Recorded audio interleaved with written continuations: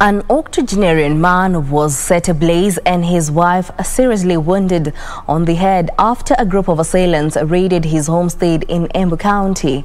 Mbeere South Deputy County Commissioner Chaka Nyamawi attributed the incident to a land ownership saga and urged residents to embrace dialogue in resolving disputes instead of resorting to violence. When dusk set on Thursday evening, unknown assailants raided the homestead of 80-year-old Faustino Njoka in Minuri village, Mbeere South, Embu County. They set the old man ablaze and seriously wounded his wife on the head.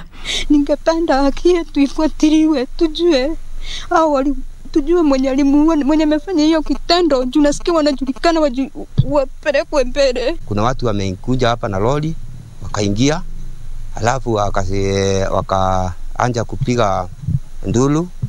Hasa wakipiga ndulu, alafu anafungia ile wazazi nyumba kwa nyumba. Alafu sasa mzee alitoka kwa dirisha, sasa alianza kupigwa na mawe na ile mapanga na nini, akakibisana na yeye akaanguka. Penye alianguka alipigwa na mapanga, alafu yule bibi yake akaenda kutoka na yeye akapigwa panga, lakini alipata nafasi ya kuebuka. Na huyu mwingine, huyu mzee, lakini yeye mzee aliwezwa na akapigwa kauawa kabisa na akawekwa moto. Another woman was lucky to escape with minor injuries.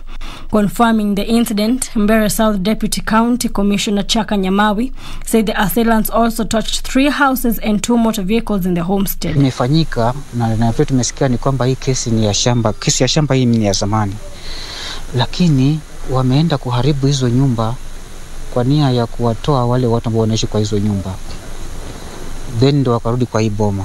Waliporudi kwa hii boma, watu around kwa hii kijiji, sijui walikuwa na react kwa sababu yale yamefanyika huko kule, ndio wakakuja kuwavamia. Katika ile kuwavamia,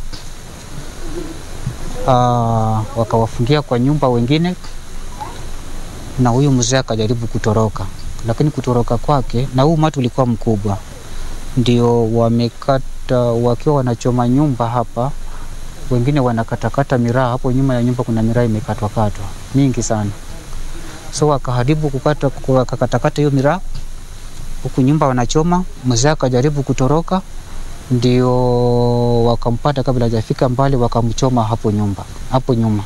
Mbeere South Sub-County Police Commander Gregory Motiso said no arrests have so far been made, adding that police were following crucial leads regarding a land ownership tussle the deceased was embroidered in, with a view to bringing the culprits to book.